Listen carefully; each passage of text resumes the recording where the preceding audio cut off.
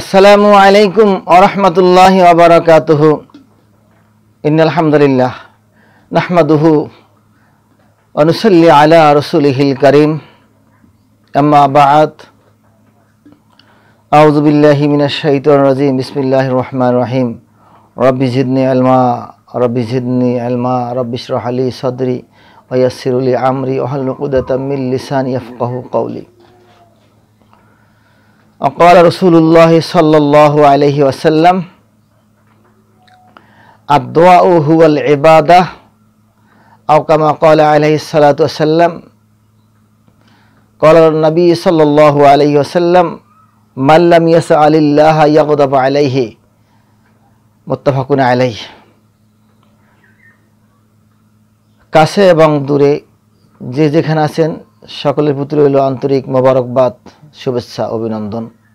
আহলান সাহলান। সম্মানিত সুধী, এ পর্যায়ে আমরা জানব রাসূল আকরাম সাল্লাল্লাহু আলাইহি ওয়াসাল্লাম ইরশাদ করেছেন যে সমস্ত ইবাদতের মাথা, হেড অফ দ্য ডিপার্টমেন্ট, মানে প্রধান হচ্ছে মানুষের যেরকম মাথা হচ্ছে সমস্ত অঙ্গ প্রত্যঙ্গের প্রধান, হেড, তদ্রূপ সমস্ত ইবাদতের মাথা হচ্ছে দোয়া। প্রিয় সুধী, যে ব্যক্তি আল্লাহ তাআলার নিকট দোয়া করে না, আল্লাহ তাআলা তাহার উপর রাগান্বিত হন। রাসূল আকরাম সাল্লাল্লাহু আলাইহি ওয়াসাল্লাম বলেন, তাই সদা সর্বদা আল্লাহর কাছে বেশি দোয়া করতে হবে। দোয়া করলে সাধারণ বালা মুসিবাত, সাধারণ নাফরমানি, পাপ আল্লাহ তাআলা দোয়ার বদৌলতে কেটে নিয়ে যায়। অন্য হাদিসে রাসূল আকরাম সাল্লাল্লাহু আলাইহি ওয়াসাল্লাম বলেন যে দোয়া করলে আল্লাহ রাব্বুল আলামিন তার মুসিবত, আল্লাহর কাছে যত বেশি কান্নাকাটি করবে, যত বেশি প্রার্থনা করবে, যত অবনমিত হবে, যত নিজের ভুলকে স্বীকার করবে, আল্লাহ তত তাকে বালা মুসিবত থেকে হেফাজত রাখবেন। শুধু এজন্য আমরা সদা সর্বদা বিভিন্ন দোয়ার মাধ্যমে, অসংখ্য দোয়া আল্লাহ রাসূল আমাদেরকে শিক্ষা দিয়েছেন, প্রতি ক্ষণে ক্ষণে আমাদেরকে এই দোয়ার মাধ্যমে আল্লাহর কাছে আমরা পানাহ চাইব। সম্মানিত সুধী, হাদিস শরীফে এসেছে এই দোয়াটি আল্লাহ রাসূল সাল্লাল্লাহু আলাইহি ওয়াসাল্লাম বলেছেন, যদি কোনো মানুষ একবার পাঠ করে সকালে, তাইলে আল্লাহ রাব্বুল আলামিন সন্ধ্যা পর্যন্ত আসমানি এবং জমিনি, রুহানি, জিসিনি সমস্ত প্রকার বালা মুসিবত থেকে, আসমানি বালা, জমিনি বালা, হাওয়াই বালা, জেসিনি বালা, সব মুসিবত থেকে আল্লাহ তাকে সন্ধ্যা পর্যন্ত হেফাজত রাখবে। সন্ধ্যার পর যদি একবার কেউ পড়ে, ফজর পর্যন্ত আল্লাহ রাব্বুল আলামিন সকল প্রকার মুসিবত থেকে আল্লাহ তাকে হেফাজত করবেন। দোয়াটি হচ্ছে একটি হাদিসের ইবারত। দোয়াটি হচ্ছে, আমি আপনাদেরকে কয়েকবার বলে দিব যাতে আপনারা আয়ত্ত করতে পারেন। দোয়াটি হচ্ছে বিসমিল্লাহিল্লাযী লা ইয়াদুররু মা আসমিহি শাইউন ফিল আরদি ওয়ালা ফিস সামাই ওয়া হুয়াস সামিউল আলিম।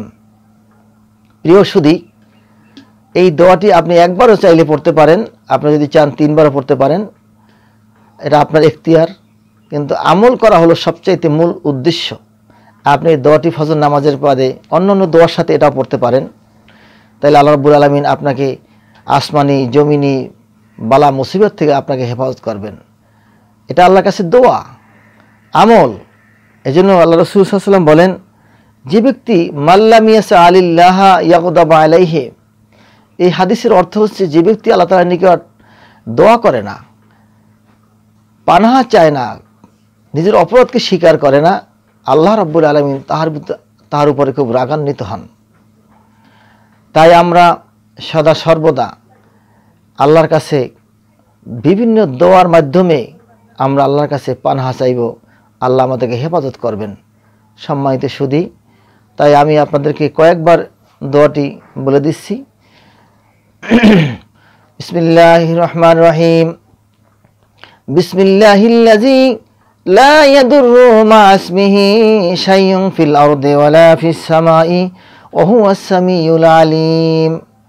আমি আবার বলছি, বিসমিল্লাহিল্লাযী লা ইয়াদুররু মা ইসমিহি শাইউন ফিল আরদি ওয়ালা ফিস সামাই ওয়া হুয়াস সামিউল আলিম। বিসমিল্লাহিল্লাযী লা ইয়াদুররু মা ইসমিহি শাইউন ফিল আরদি ওয়ালা ফিস সামাই ওয়া হুয়াস সামিউল আলিম। সম্মানিত সুধী, আমরা এই দোয়াটি এবং এই হাদিসটি আমরা সকালে এবং সন্ধ্যায় 3 বার পড়লে আমার মনে হয় সবচেয়ে আমি যে আমলগুলা নফল আমলগুলা যত দোয়া কালাম আছে 3 বার পড়াই উত্তম। যেহেতু মুফাসসিরিনে কেরাম এবং বুজুর্গানে দিন 3 বারের কথাই উল্লেখ করেছেন। 3 বার, একবার হতে পারে, 3 বার হতে পারে। সময় স্বল্পতার কারণে কেউ 5 বারও পড়তে পারে। সময় স্বল্পতার কারণে আমরা 1 বার পড়ে থাকি, 3 বার পড়ে থাকি। দোয়া কালাম আল্লাহকে স্মরণ করে নবীর উদ্দেশ্যে এবং নিজের মাগফিরাতের জন্য আমরা ভিন 3 বারই পড়ে থাকি। তাই আমরা এই দোয়াটি পড়ব, আমরা এই আমলটি নিয়মিত করব। আল্লাহ আপনাকে আমাকে আসমানি বালা, জমিনি বালা, সমস্ত প্রকার মুসিবত থেকে আল্লাহ আপনি আমাকে হেফাজত করবেন। আল্লাহ যেন আমাদেরকে এই দোয়াটি আমল করার তৌফিক দান করেন। আখিরে দাওয়ানা আলহামদুলিল্লাহি রাব্বিল আলামিন। আসসালামু আলাইকুম ওয়া রাহমাতুল্লাহ।